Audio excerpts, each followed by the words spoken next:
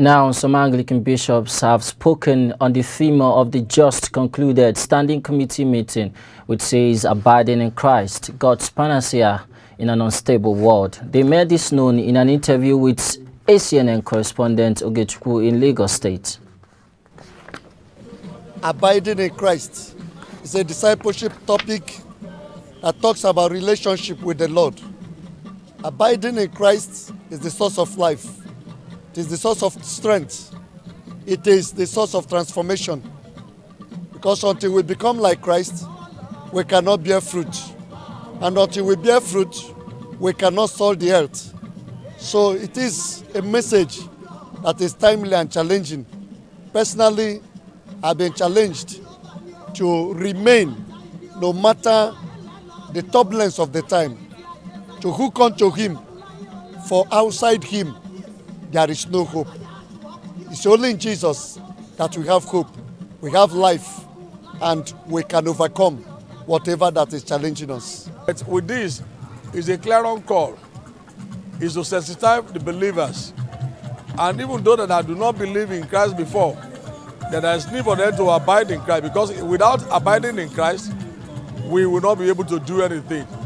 It is only in Him we live, we move, and have our being. Without Him, we can do nothing, absolutely nothing.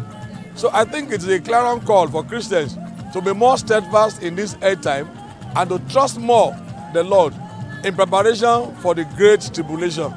I pray the Lord will help the church in the name of Jesus Christ. A Christian who does not abide in Christ is a Christian without strength, is a Christian without foundation, is a Christian without roots. In fact, if they say they believe in Christ and because of that they call themselves Christians, then the next thing to do is to have their foundation and their roots in Him. And that is what it means to abide in Christ, in which the Word of God becomes the panacea and becomes the antidote and becomes the summary and all that defines their life. It becomes the ethos of their living. So abiding in Christ is an imperative. It's a command. It's something that every child of God must have. And it's not what you do once, it's what you do daily.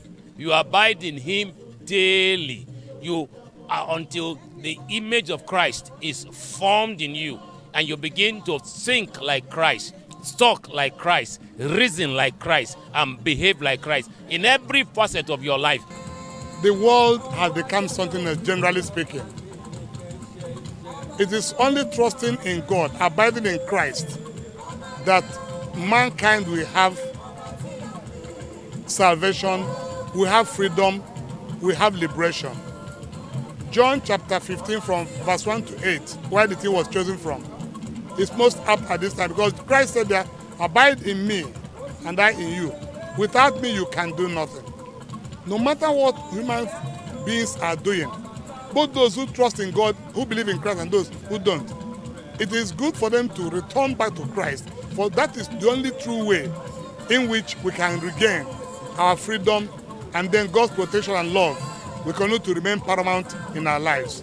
So for the world, the nation and the church at large, the panacea is to abide in Christ.